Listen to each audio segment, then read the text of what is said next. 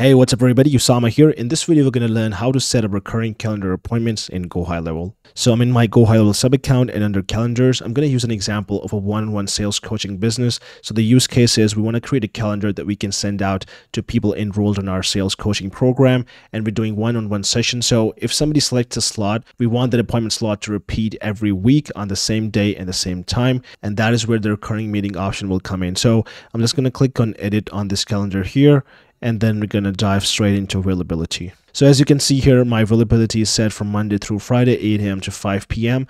And now if I scroll down here, you'll see we have a recurring meeting option here. So we can toggle this on. Now, in some cases, this toggle might be locked and you might not be able to use it. And there's a few things that you have to make sure that it doesn't happen. So number one is date-specific hours. So if you have date-specific hours set up, then the recurring meeting will not work because the date-specific hours are custom and they will interfere with this option. Number two, you have to make sure that payments are not set up on this calendar because it doesn't work with the recurring meeting option. And number third, if you're using a round-robin calendar, you have to make sure that there's only one user in that calendar, because if there are multiple people in there, the recurring meeting option will not be available. With that being said, let's have a look into these options here. So the first one is, of course, the frequency. So if you want to do daily, if it repeats weekly or monthly, you can set that. You can also do custom, like repeat every 5 days or 7 days. That's up to you. For my example, I'm going to use weekly here because that makes more sense for me.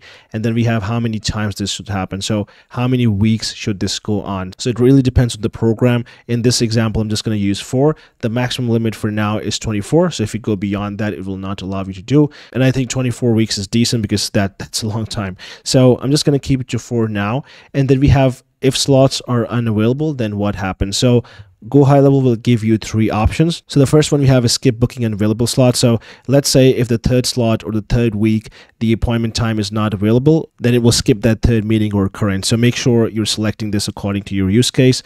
Then we have continue booking. So if you use this option, it will actually double book. So if you already have that slot booked and then this meeting is coming in, it will double book it, but it gives you an option to select the status. So if it is overlapping, do you want to confirm the appointment to the user or do you want to unconfirm it? So if you keep it unconfirmed, then of course you'll get an option to manually confirm it by going to your appointment section and GoHighLevel. So it depends on that. Unconfirmed is usually a safe option because then you get a chance to decide which meeting you want to keep. And then the last option we have is book next available slot. Now this is where it will come in. So let's say somebody tries to book an appointment for October 1st and they have 4 occurrences as per this setting, right? Now let's say the third Tuesday of the third week is not available for the time they selected. Now in this case, the calendar will look for the next available slot, which should be for the next week or the following Tuesday and the same time. But this will just make sure that they're still able to get an appointment date, but for the next available slot. And GoHighLevel by default checks for the next 3 available slots. So it will check for the 3 following weeks for the same Tuesday or the day they have selected and the time as well. So that is how it works. We'll further dive into it when I do the testing for this calendar. So that's it about the settings really. All we have to do now is hit save, and we're going to put this to test and see how the calendar works based on the settings we have selected here. So I'm just going to close this out and then click on share, copy the link, and then let's open it. All right, so once the calendar opens up, you can see here that it says repeats every week for 4 occurrences.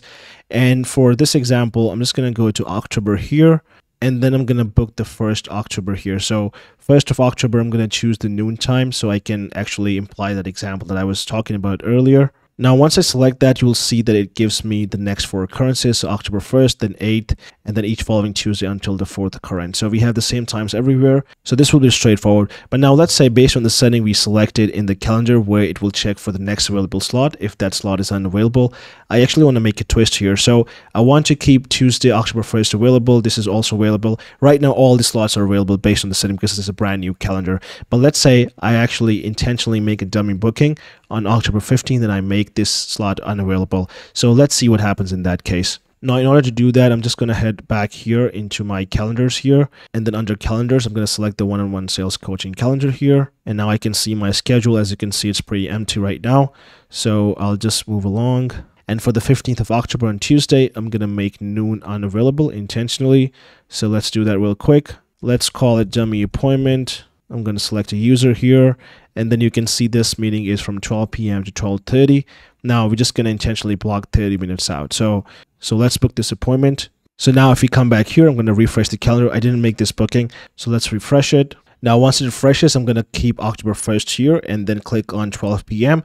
Now, you'll see on the left, it is calculating the next 4 occurrences, and it should not give us the third Tuesday, which is October 15th. Instead, it should give us the next one because it will check for the next available slot on the next week. So if I click here now, you'll see October 1st. This is the first slot we have here. Then October 8th is available, good.